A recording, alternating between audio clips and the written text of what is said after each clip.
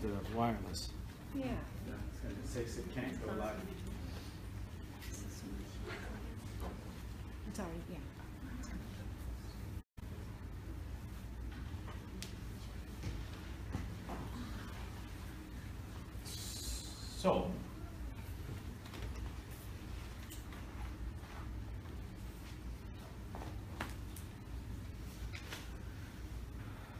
So let's sit a little bit.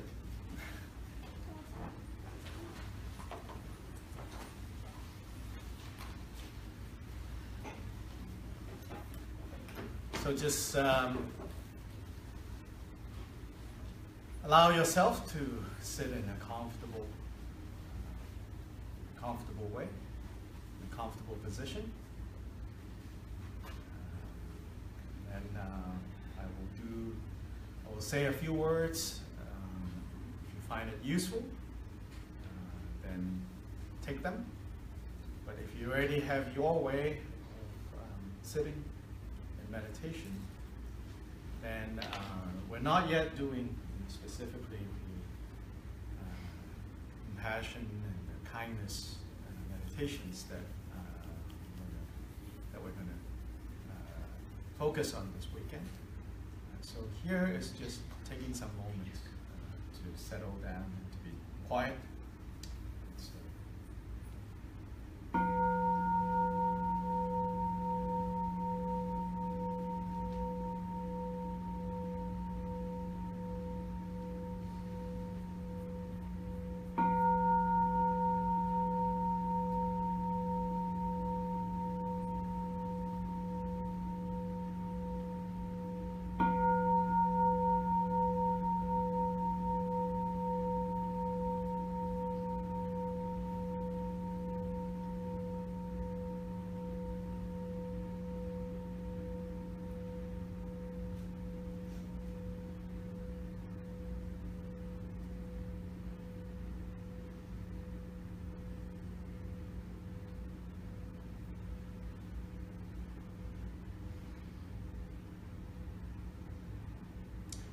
Instead of thinking of this meditation or this sitting as doing something,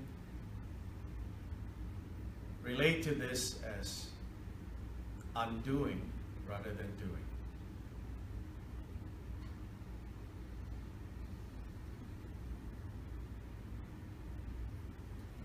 You can perhaps think of this as allowing body and mind to settle into their own places.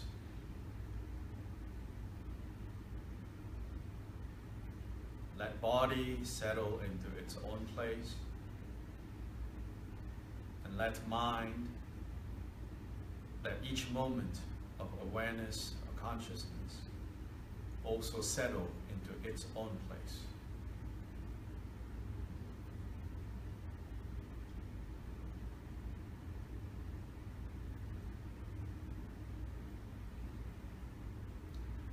You might then begin first by gently and slowly allow your body to settle into its own place.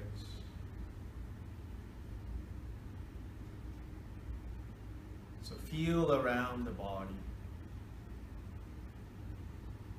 See if there's any place that needs slight adjustment.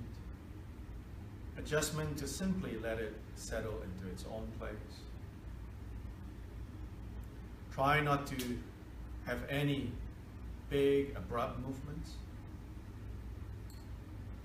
but rather slowly, subtly adjusting.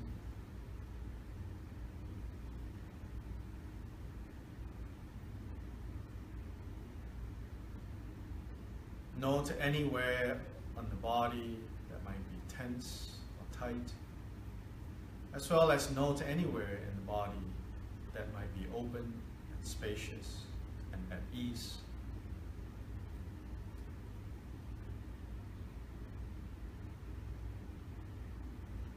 If there is tightness or tension,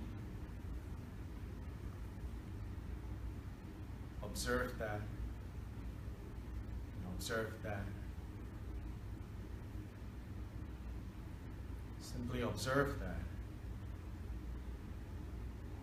And then breathe in and imagine directing your breath to that specific spot. And imagining breath loosening up the tension, the tightness. And then breath taking whatever tightness and entanglement in that specific spot or area. And like a vacuum, sucking that tension out and releasing them from you.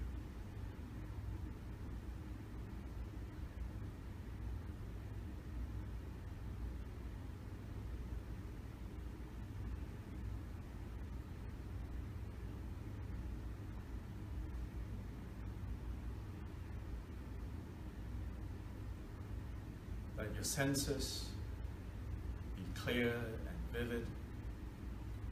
No need to block, no need to take special effort to block the functioning of your five senses.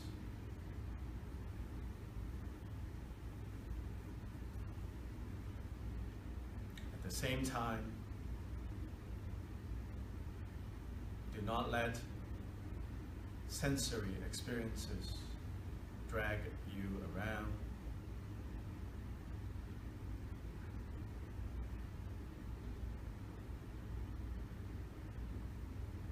Do not let your mental chatter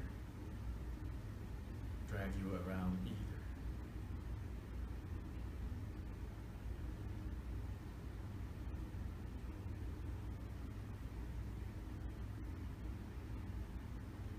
No need to feed it. No need to feed sensory experiences, but also no need to inhibit the functioning of the senses.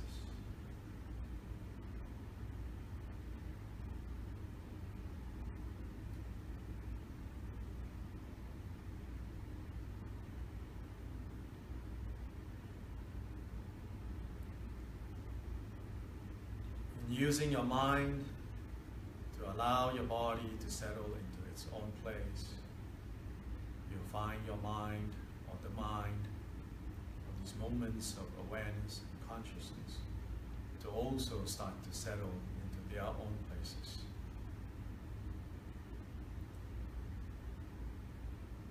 From moment to moment to moment, every moment its own moment. Every moment that arises, ceases.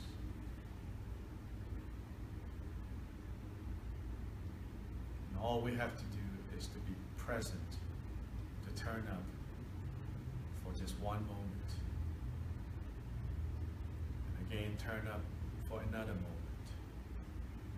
And another moment. And another moment. Each moment fresh. Each moment unencumbered, each moment inconstant, each moment not self, not I, not me, not mine.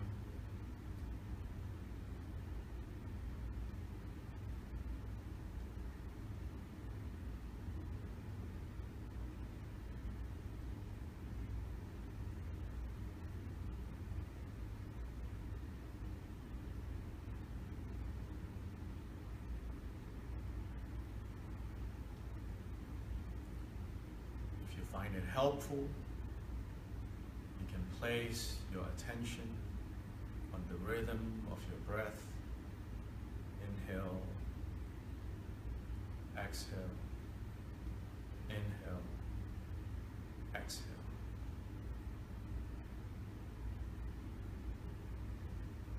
Perhaps at the beginning, you might try to control this with slow, deliberate breaths. Inhale, exhale.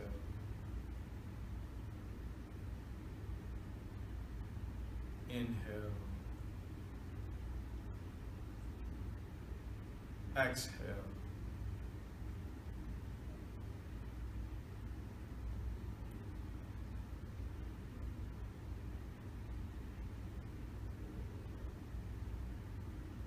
But mainly, just let breath be regular. And just observe the comings and goings of each breath. Just turn up and be present for each breath, for each moment.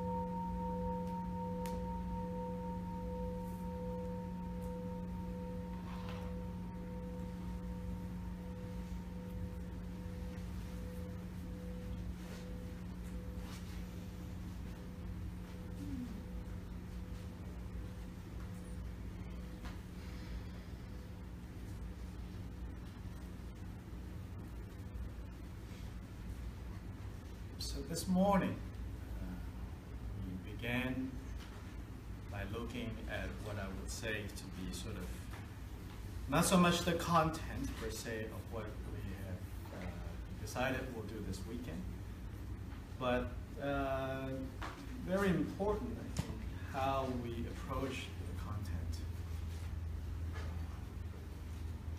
How we go from listening to contemplating and then to meditating. I think if we miss that, then we don't know how to connect the three, and we don't know how to listen or how to study, how to learn. And then we don't really do the contemplating, and then we think, oh, we're doing the meditating, and then we're not sure what we're meditating on, and it doesn't work that well. So I think then importantly for most of us, maybe not all of us, most of us have enough Dharma knowledge and information. So we don't really need more. Maybe what we need is how to start re-hearing, re-listening, re-studying what we already have, and then how to bring that into the contemplation part, and how through that contemplation it will give us something to meditate on, meaning to familiarize ourselves with. So meditation is also a process of familiarizing, to get acquainted with. In that sense, we are already doing meditation. We've been meditating since we were born, and even in past lifetimes, meaning familiarization. But so far, we have been familiarizing kind of neurotic, familiarizing kind of causes of suffering, and getting dragged around by that. There are some people with, good reason that they have gathered together to say that actually we don't want to be rid of suffering. Maybe there's some truth to that. That we actually prefer the suffering because we don't know the alternative. So that's why we cannot be free from suffering, because fundamentally we don't want to be free from suffering. We just don't like the inconveniences that suffering causes from time to time. Then only in those moments we say, oh, I want to be free from suffering. But in fact, fundamentally, there's a school of thought, not Buddhism, just in general, that says, no, human beings, like suffering. They can't do without it. But I don't know if I'll agree that that is innate. I would say that that could be so habitualized that, so we've meditated so well, neurosis and suffering, that it's hard to have any trust that when you take away the neurosis and the suffering, you won't be annihilated. You won't turn into a vegetable.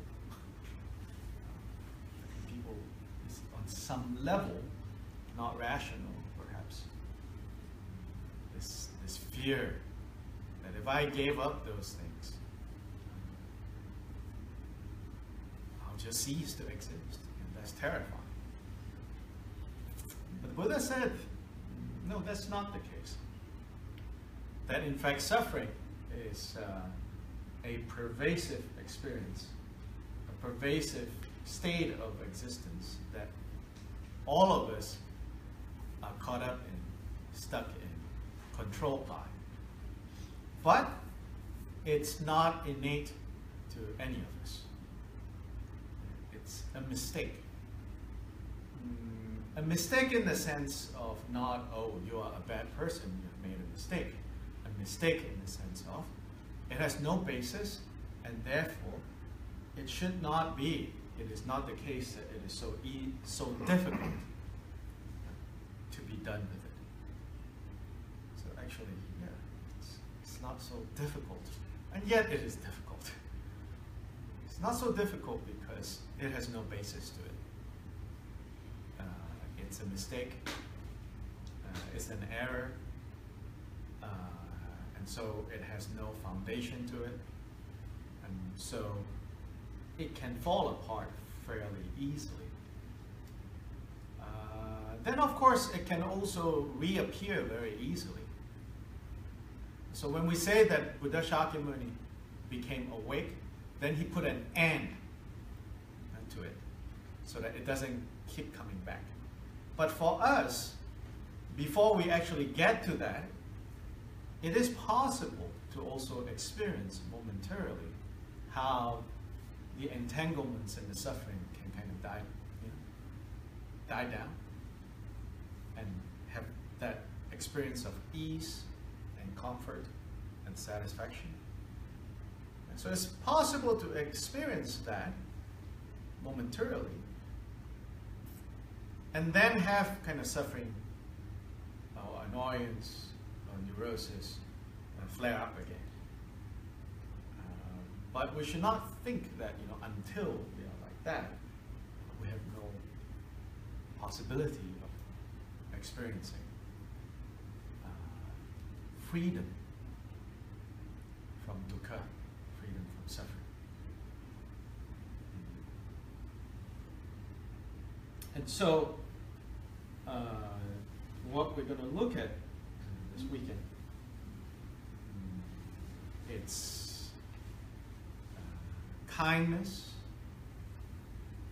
which is maitri or metta,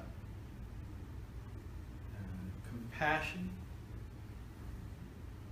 caring, which is karuna, and then the third is bodhicitta, the awakened heart, or the awakening heart. Awakening, bodhi. Bodhi means to awake. Actually, the etymology of bodhi, meaning of bodhi, doesn't have much to do with the image of light. The early Victorian translators of Buddhism into English adopted the light imagery. So then enlightenment became common as the word for bodhi. Bodhi means waking up, to be awake. So bodhicitta, the bodhi mind, the awakening mind, the awakened mind. So these are the three kind of elements that we can look at for the rest of today and tomorrow as well. So having spent the morning talking about the limits of words, particularly the printed words and text, and analyzing text and all of that, of course that's just an excuse. Now we're going to start analyzing text. Looking at words, splicing words, milking some meaning out of the words. I always like to point out and say that the Chan or Zen tradition in East Asia, as one of its hallmarks, one of its self-representation, is found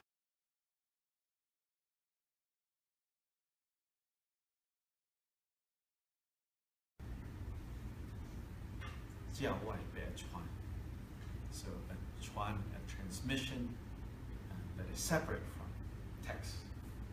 scriptures. Next line is 不立文字, not establishing, not dependent on words and letters. So that's their self-representation. Then if you take a survey of literature that has been produced by the different groups of Buddhists in East Asia, the largest chunk comes from the Zen tradition. Voluminous, to no end. They produce all these words, and words and more words and more words and more words. This is not hypocrisy. This is not contradiction. This is sort of that creative tension again, another aspect of that creative tension.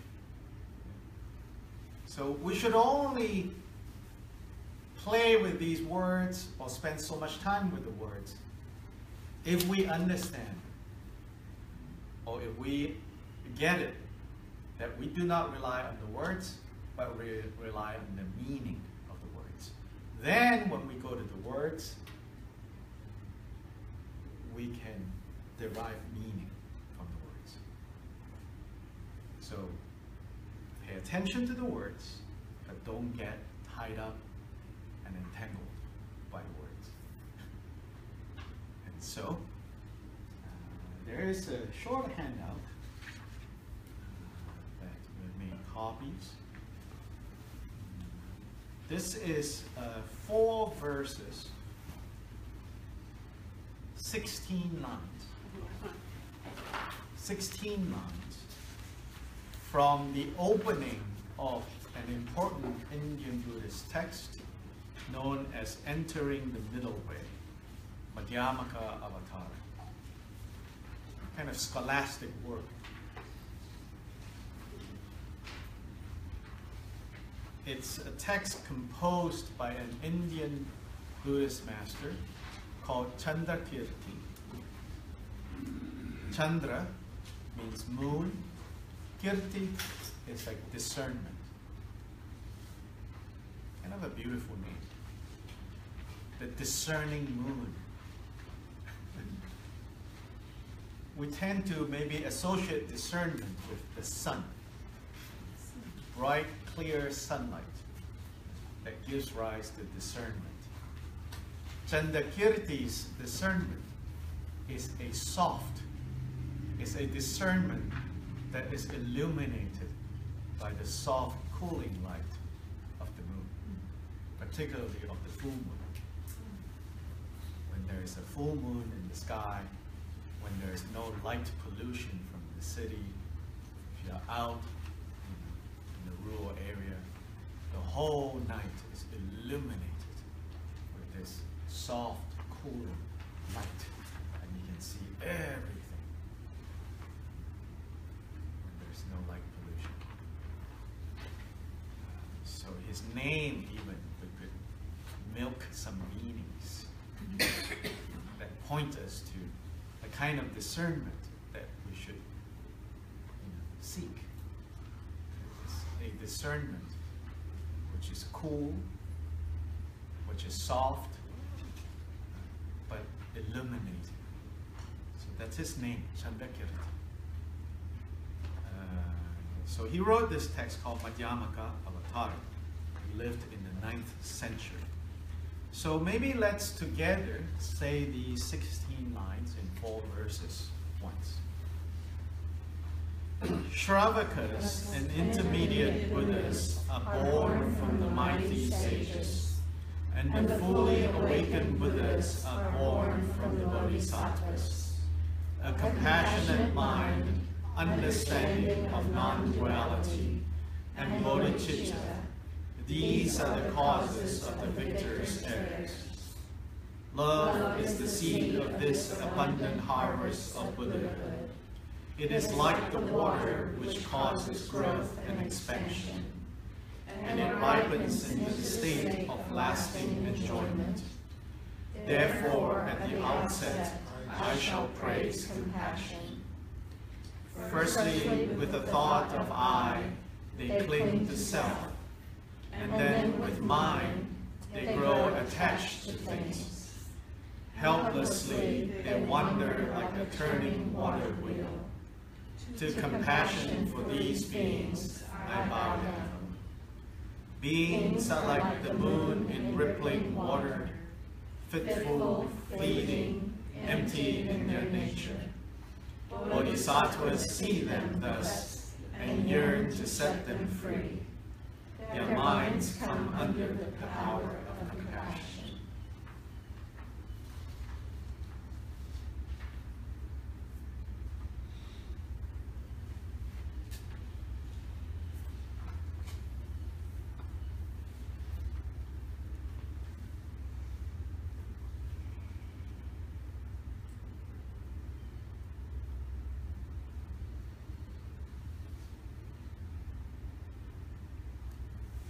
A little bit more about Candakirti and the particular Buddhist tradition that he was committed to. He is often placed in the same lineage, if we want to call it that, the same kind of family as Nagarjuna, Aryadeva, and so on and so forth, and Shantideva as well. So he said then to belong to this group of Indian Buddhists who saw themselves as followers of a particular tradition that calls itself the followers of the middle way. Now, of course, they are rather immodest. Because for a long time, that designation, followers of the middle way, is basically the general term that Buddhists of all forms kind of refer to themselves or understand themselves to be doing. Because the Buddha said, I taught the middle way. I teach the middle way. But then, at some point, and in the history of Indian Buddhism, a distinctive group emerged by identifying themselves as followers of the middle way. And in particular, they all look to Nagarjuna's composition called root verses of the middle way. The root, the fundamental verses of the middle way. Mula Madhyamaka Karika. It's a mouthful. The root verses of the middle way, the fundamental verses of the middle way. So Nagarjuna is often credited as one of the key figures in the Mahayana movement, the movement of the Great Vehicle. Of course, his history and his historicity is all shrouded in mystery. You know exactly who was this person, when he lived, all that is still being debated. Of course, tradition assigns a particular period of time for him and all of that. And at least within Mahayana circles, he is often referred to as the second Buddha. So his kind of stature in the Mahayana, the Great Vehicle tradition, is second only to the founder. So Candakirti, when he wrote this, at least I would say 5th, 6th century after Nagarjuna, and call his text Entering the Middle Way, the immediate reference to this middle way is actually the middle way, the root verses of the middle way, and not generally the Buddhist path. Now, of course, that layer of meaning is also there. And of course, it wants to claim that, you know, this represents kind of like an entry into what is at the center, what is at the heart, what is at the middle of the Buddha's teachings, which Nagarjuna saw what he was doing as that, as kind of bringing into focus what was lost between the Buddha's time and his time in terms of what was at the center, what was at the heart of the Buddha's vision, the Buddha's approach, the Buddha's teachings, the Buddha's method. So Nagarjuna saw himself as, you could say, maybe retrieving that, this archaeology of meanings that he was engaged in. And on the mythic level, it says that he was led by these nagas, these subterranean spirits, into the realm of nagas, whereby they have these texts of the Mahayana Sutras that he was then given, and then he brought them back from this watery world of the subterranean spirits, the nagas, who guarded them until the time was right for someone like Nagarjuna to re-illuminate sort of the Buddha's fundamental vision. And so goes the story. So in more than one way, Nagarjuna is seen as kind of retrieving, bringing back what has been submerged, literally or metaphorically, however you want to look at it, since at least 400 or 500 years after the historical Buddha passed. So Chandakriti's text, Entering the Middle Way, deals with that. Now, this tradition called the Madhyamaka, the Middle Way school, or the Middle Way tradition, those of you who are familiar with this would immediately think of wisdom. In fact, it's said that what they consider to be the root, the source of those teachings is called the Perfection of Wisdom Scriptures, which is supposedly what was brought back from the subterranean world. From Nagarjuna's retrieval, were retrieving these texts. And so the perfection of wisdom is basically that which needs to be achieved in order to become awake. A Buddha is awake in that it has awoken, in that it is now perfected wisdom. So then, often we think, the Madhyamaka tradition is about the wisdom aspect. But interestingly, in this text, and that's why I chose these 16 lines, we see that at the very beginning of this text, as paying homage, as the opening, Chandakirti immediately focuses on what? Compassion. To compassion for these beings, I bow down. So that's the main kind of point. And then in that section, those last 2 verses there, those last 8 lines, he begins to kind of parse out 3 types of compassion. And then in the verse before that, the second verse, he talks about love. Now this is, again, kind of interesting. In the traditional commentaries that I have access to, not too many, but enough to kind of note that all the commentators just take this word love as synonymous with compassion. And of course, in the end,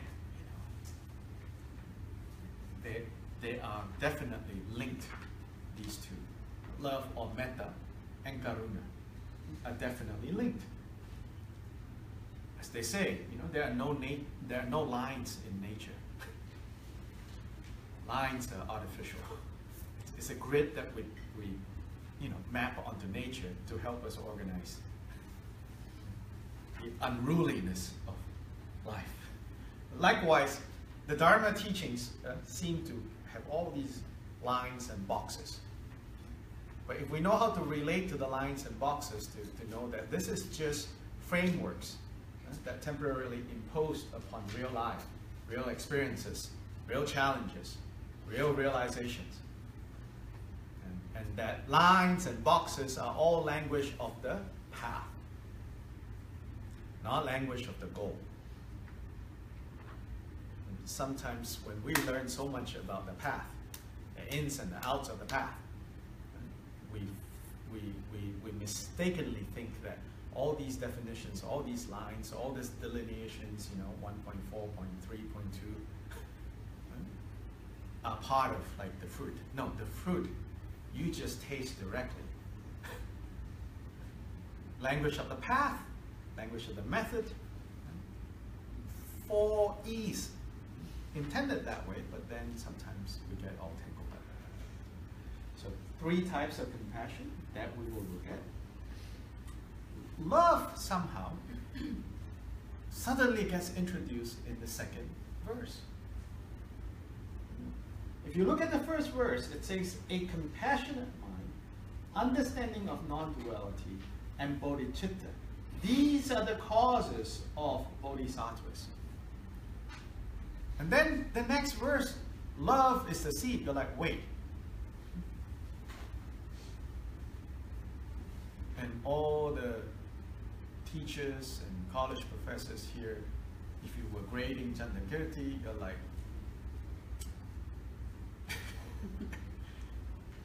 bad writing. Unless love is a synonym for compassion. Like I said, the commentaries that I've seen mostly gloss it over as, yes, that's just another word for compassion. But I want to kind of suggest that there might be some benefit to kind of treat love there as love and distinct from compassion. That there might be a useful purpose. And so we can look at that and see if that's the case.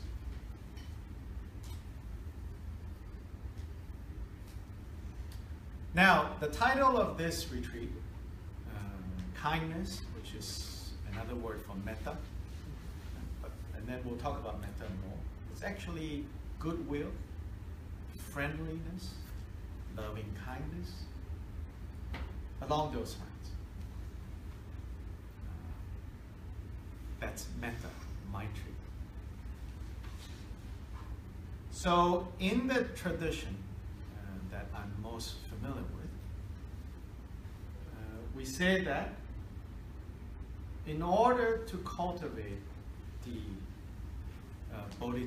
cultivate bodhicitta, the awakened heart, you first begin with meditating on metta, then cultivating metta, then cultivating karuna. Then upon the basis of cultivating metta and karuna, then you can cultivate one aspect of bodhicitta, which is the aspect of making that aspiration to commit to waking up, to commit to becoming Buddha for the benefit of all. That's only one aspect of bodhicitta. So when we get to bodhicitta, we'll talk more about, we'll learn more about bodhicitta, which again, I think many of you already know. But this one aspect of bodhicitta then is the aspiration, the vow, the desire, the intention to commit to waking up, becoming Buddha, for the benefit of all.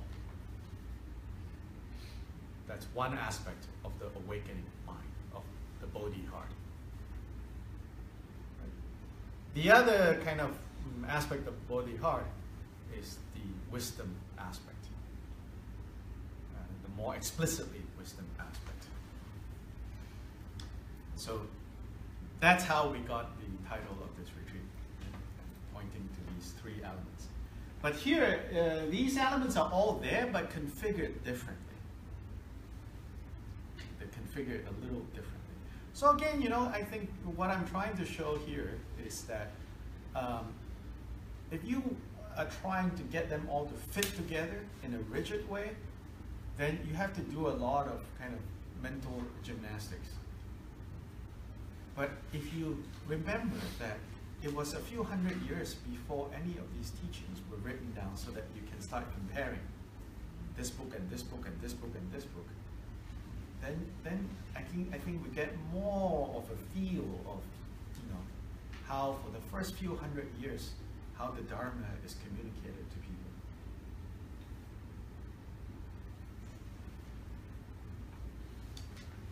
So the first verse, Shravakas and intermediate Buddhists are born from the mighty sages.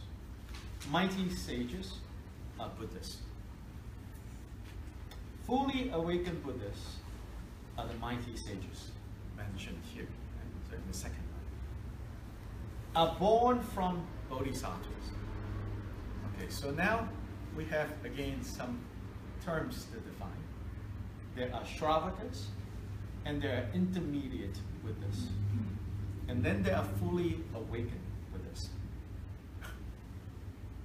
So these are three classes, three types of, I guess you could call them saints, or three types of sublime beings found in ancient Buddhist texts. That any of these three are said to be free, to be liberated from suffering. So the most famous type, with Siddhartha as the prototype, are what's known as fully awakened Buddhists.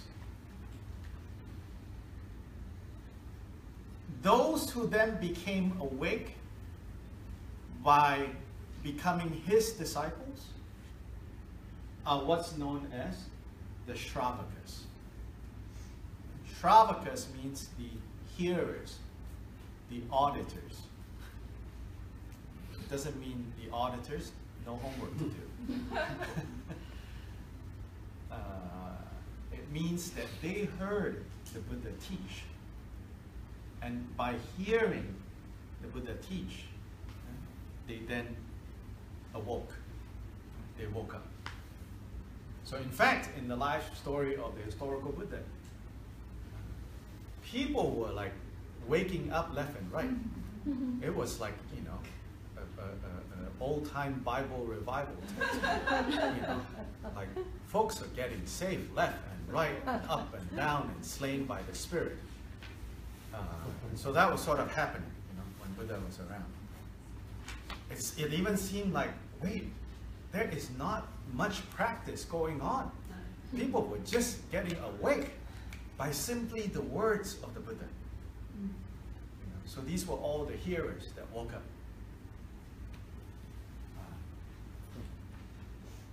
So Shravakas then primarily referred to those immediate disciples. Then of course later, after Buddha passed away, it said that there are still Shravakas, and those who heard the teachings that were heard, and woke up. So not just disciples, but disciples who have woken up. Then intermediate Buddhists are also more commonly called solitary Buddhists, Pratyeka Buddhists. Pratyeka Buddhists are those who, they are solitary in the sense that they woke up not, at least in that lifetime that they woke up, there were no formal instruction in Buddhist teachings. But through the power of their, of course, merit, but through the power of their merit and their own observation of simply nature, not just trees, but by observing existence, by observing life,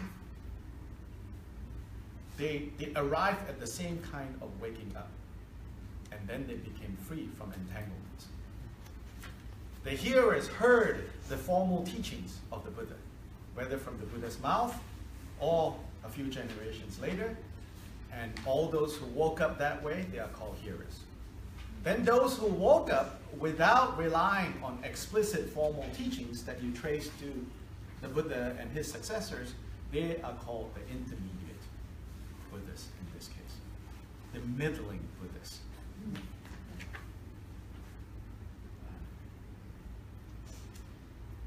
Scholars say that this was some way along the way, or rather this category kind of got introduced or was necessarily had to exist to emphasize that, you know, what Buddhists realize is how things are. And so that whether you have direct instruction from within the tradition or not, you still have access to it. Because if it is true, then whether you're told it or not, whether you instructed it or not, if you have the right circumstance, you will arrive at the same conclusion. So that's how this kind of second category came into existence.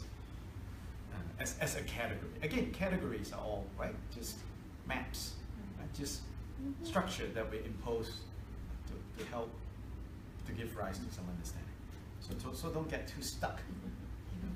Like when you get to awakening, on the other side of awakening, don't go there and go, so where are the middling Buddhas seated? What section do I check in at, you know? The penthouse suites is where all the fully awakened Buddhas are, you know. And the middling suites is where all the solitary Buddhas, but solitary, so they're not going to hang out with others. They're also solitary, they say, because they didn't arrive at the state of waking up through like more systematic instruction, they also don't necessarily have the skill or the karmic connection to beings so that they can communicate what they have woken up to others. So there's a slight sense of limitation.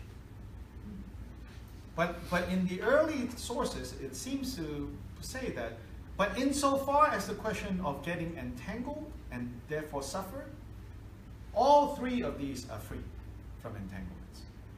Now, later Mahayana tradition is going to say, and it's not our business, we don't need to get into it, I'm just going to point out, later Mahayana traditions are going to say, no, the only one that is truly free are the fully.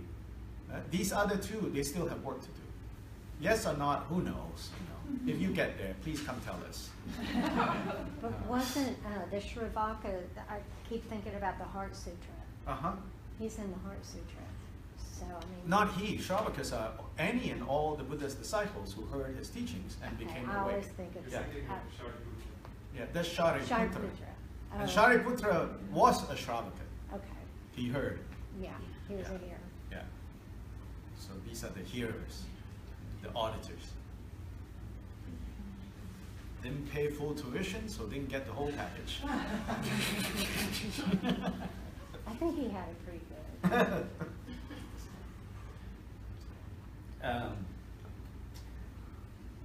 So what Chandrakirti is doing here is that, you know, he's using these terms that his audience would say, oh wow, these are amazing beings. These are sublime beings, Shravakas and intermediate Buddhas. You see, you have to kind of appreciate why he used these two.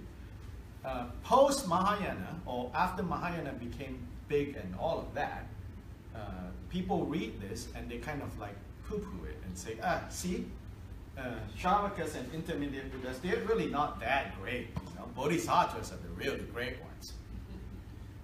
But then that takes away from the power of what Chandrakirti is doing here. He's basically listing out what to his audience is considered like the best of the best.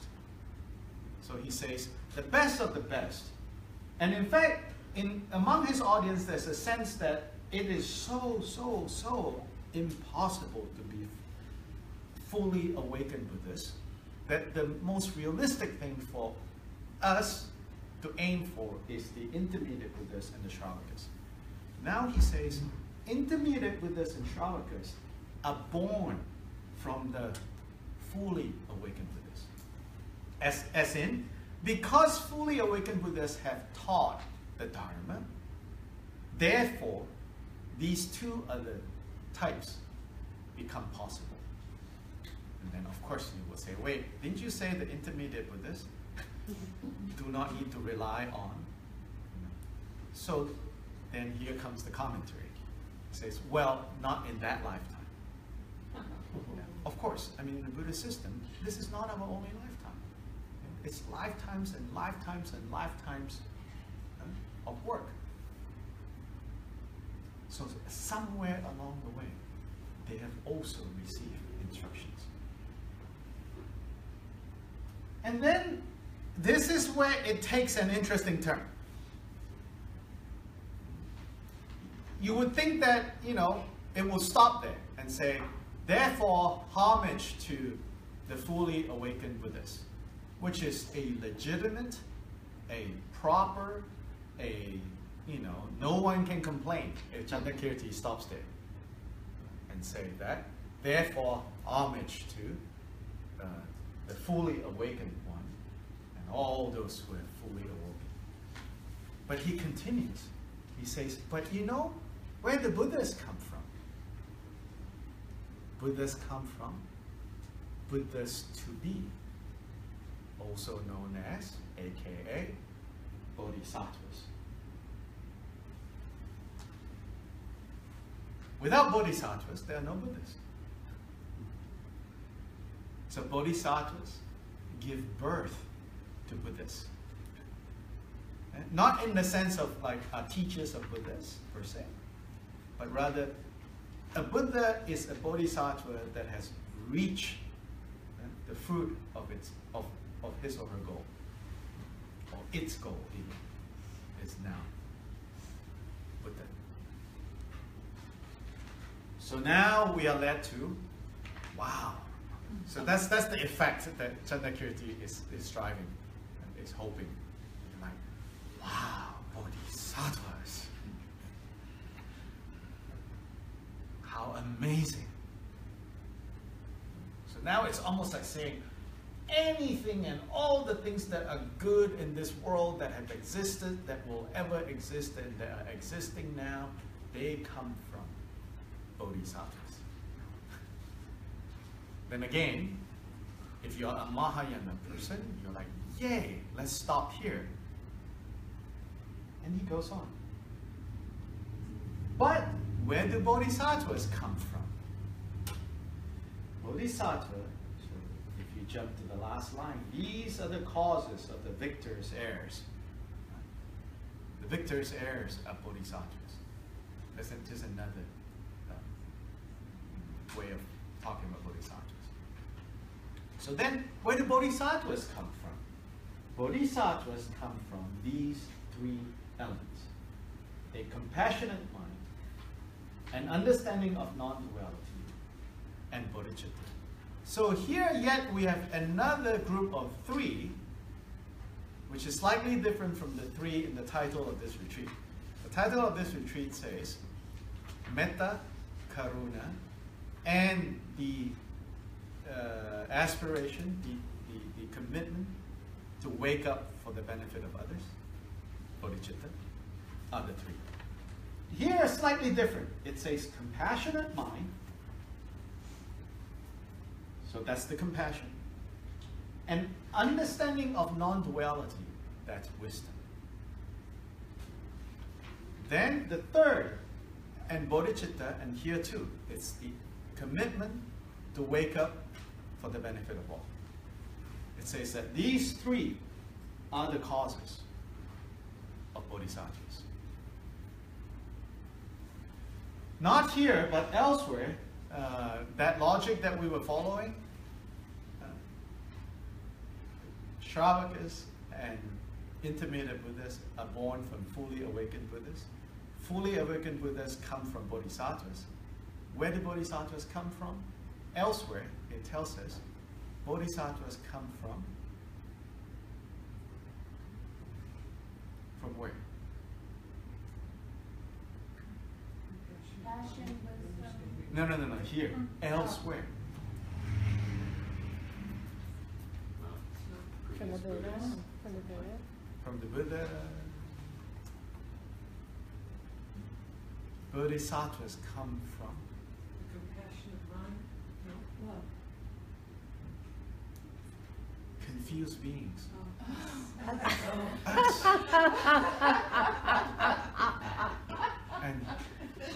And you go, yay! Bodhisattvas come from us. They don't fall from the sky. I was going to say the Pure Land. Yeah, from the Pure Land. No, from the impure land. Bodhisattvas come from us. In two ways. One, us. We make the decision. We, in all our confused ways, yet have somehow this mysterious capacity to aspire for the impossible. Or even to aspire for the ridiculous. Somehow. So don't put yourself down, No matter how messed up you think you are. Don't put yourself down completely. Remember that in all the craziness, the darkness, the confusion,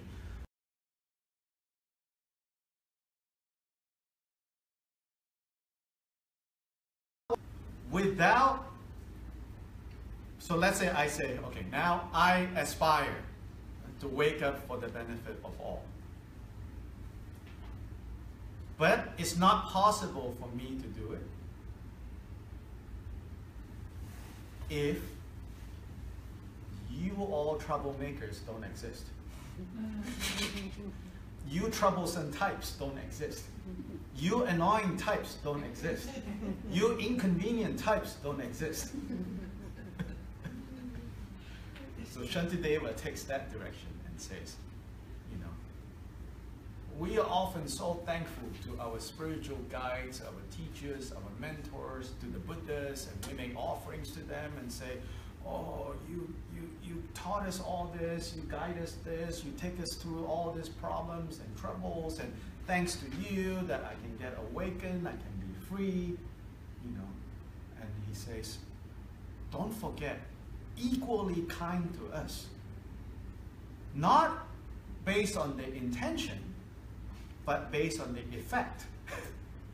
Equally kind to us are all sentient beings that we consider to be inconvenient, to be ridiculous, to be unreasonable, to be troublesome, to be a nuisance, or even to be enemies. Without them,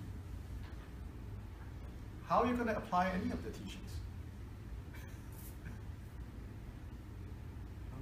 Where are you going to cultivate patience? Where are you going to cultivate Maitri for and Karuna for if there weren't the objects of Maitri, of Metta, and of Karuna? So,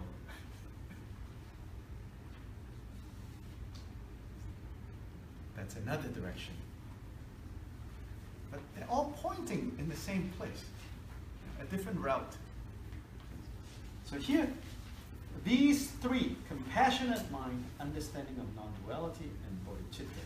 Here, bodhicitta again is the aspiration or the commitment to waking up for the good of all. And then as I say, this verse then takes, to me at least, but to generally all the commentaries, even I think Chandrakirti himself, his commentary, he just takes this as another word for compassion. So maybe we could say love or compassion used interchangeably. Here again, 3. Buddhists really like 3. So the first 3 types of awakened ones, and then the 3 causes of bodhisattvas. Then here again 3. Why? Because it says, love is the seed of this abundant harvest of Buddha, of being awake. So it's the seed, it's the cause. But not only that, love is also, or compassion, it seems like used interchangeably. And compassion is also the water which causes growth and expansion. And then love also ripens into the state of lasting enjoyment. So love and compassion is at the beginning, is at the middle, and is at the end. It's the seed. It is also the conditions that will provide for that seed. And when that seed finally ripens and bear fruit, what are the fruits? Ta-da! It's also that.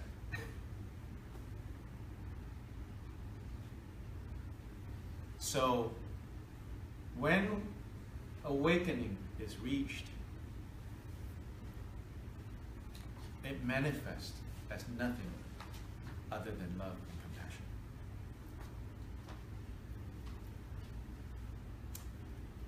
But completely, kind of, you could say, pure, unobscured love and compassion is not possible until you arrive at that state. But you cannot arrive at that state without contrived and imperfect love and compassion, which is on all steps of the path. Yes, at the beginning stages of the path, love and compassion can be painful. But if you recognize the final result, then that pain becomes meaningful. That you're willing to put up with, because you know what the result is going to be. So as long as the cultivation of love and compassion is still on the path part, it will involve varying degrees of kind of dukkha. The only love and compassion that is completely free from dukkha is at the fruit level, at the Buddha level. But this love and compassion is the seed, is the water, is the fruit. It's where.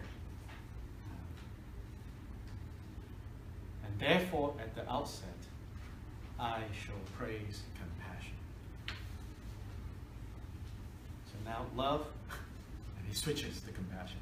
So clearly for Candakirti, he is considering this as synonymous. So then from that side we can say, then it is both love and compassion. That is the first part. The compassionate mind, actually here, would include both love and compassion.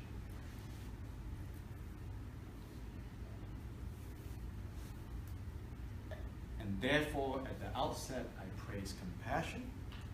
That too should include loving kindness, metta, and karuna. And even if the words only have karuna, compassion. So now, of course, you're like, well, I think those two are just the same thing. But again, traditionally, the way it is kind of parsed out and kind of defined clearer, it says that there are two different qualities to cultivate.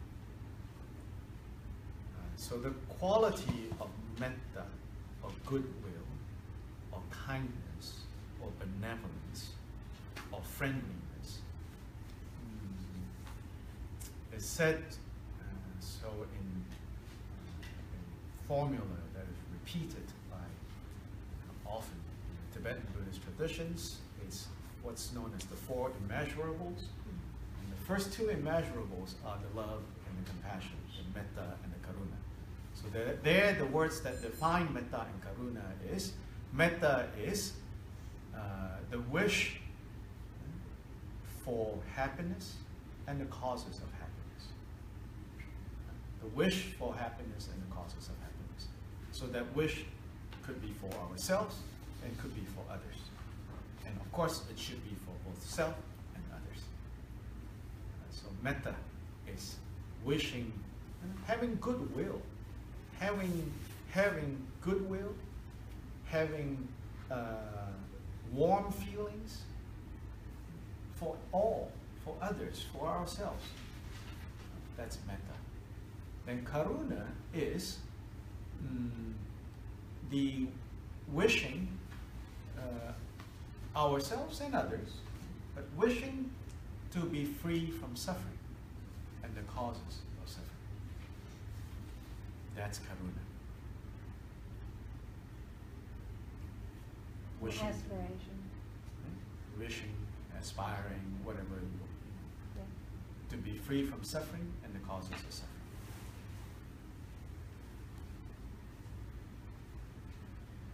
So in that way, those two are distinguished. They're not exactly the same.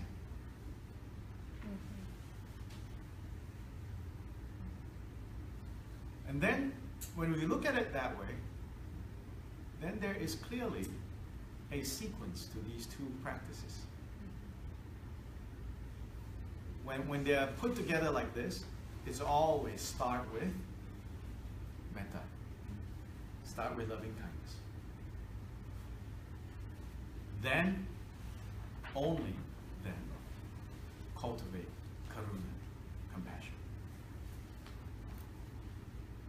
Can we see why?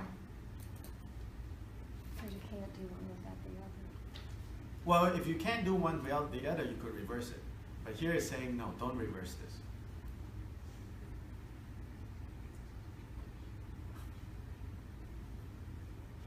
So why?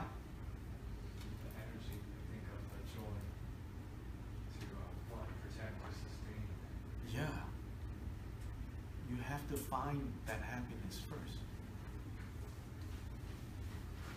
Otherwise, if you go to the compassion first, it will very easily bury you down, push you down. You're overwhelmed by suffering. Right now, a lot of people suffer from that. Yeah. You know? Yes, for real, there are people that are suffering from, or will be suffering from, the consequences of actions taken by the powers to be. And then also there are those who are suffering because they are suffering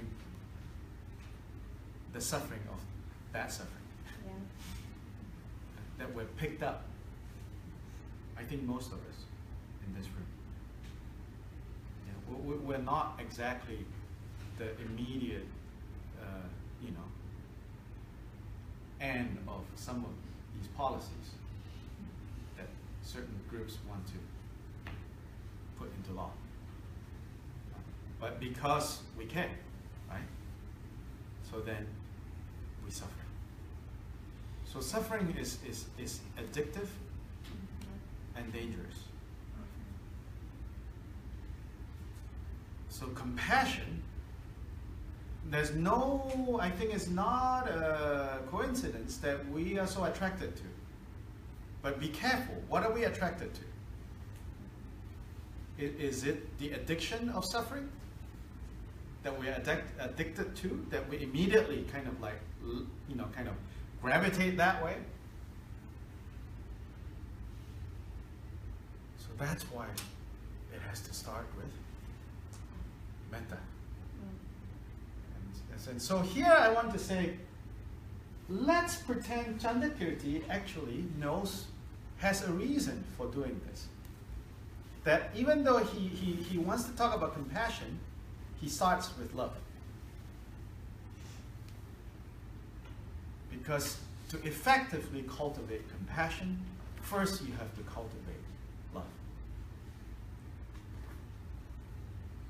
But you said you saw them as synonymous. Sorry? But you said he more or less was seeing them as synonymous. I said one view. Oh, I think you said that was his view. No, one view. Oh, Yes. And I said, yes, even in his commentary, he seems to treat it that way. yeah. Then I'm saying, let's play with this now. Okay. So this is the whole theme of this weekend. We're going to play with this. We're not going to get stuck in, well, exactly what is his view or not his view.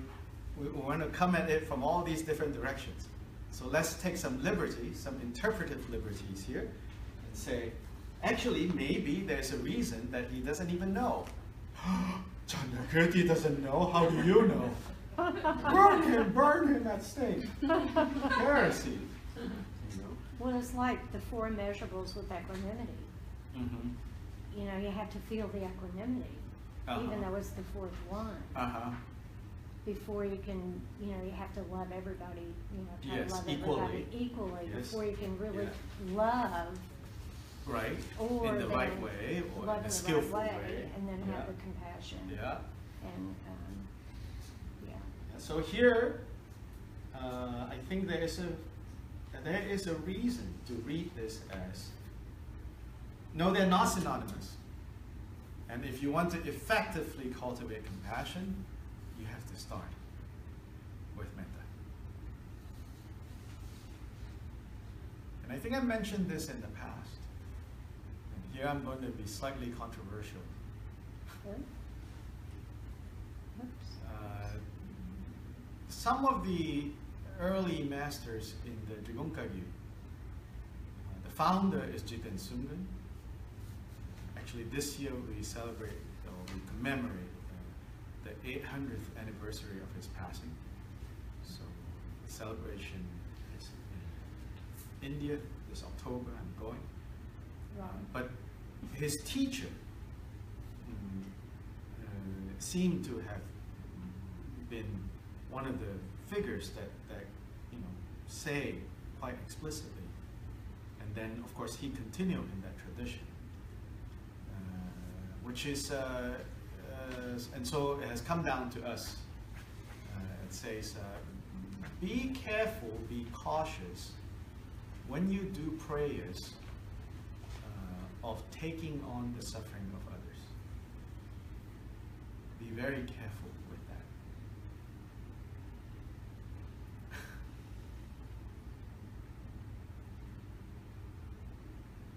That's basically sort of what people call Tonglen. Tonglen meditation. Yeah.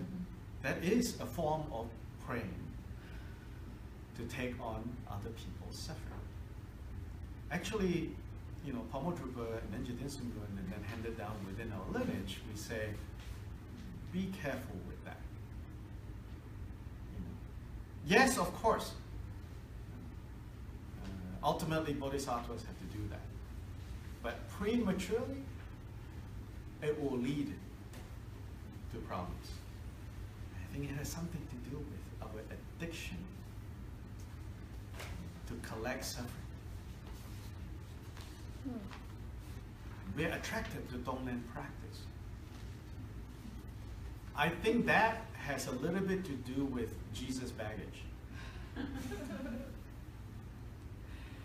Right? You grow up in a system that says the only one that can save you and the world for all eternity is one person. Now you have turned away from that.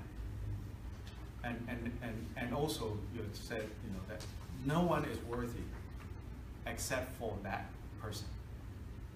Right? Now you come to a system that says you too can do it. You can be Jesus-like. And then there's the baggage of like, well, Jesus died for all. So I should die for all. So there's that, like, you know, and then of course your reality is I can't die for all. And not, actually that maybe is not so problematic, but then you find yourselves as, no, I cannot even give you this parking space. You know, then you're like, you know, what kind of a jerk am I?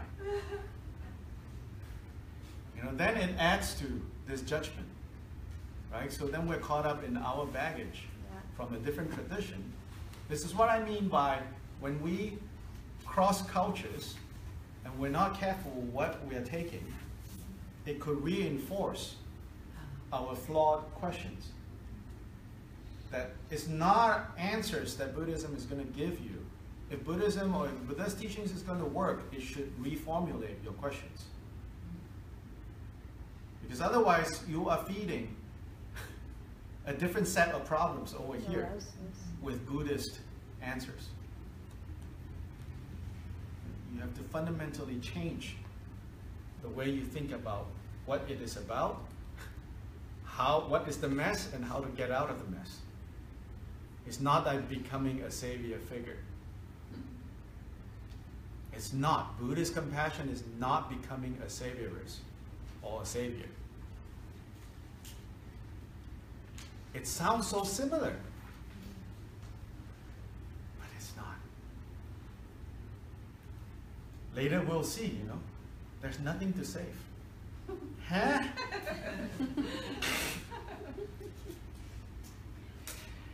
That is the only way you can save. Or recycle.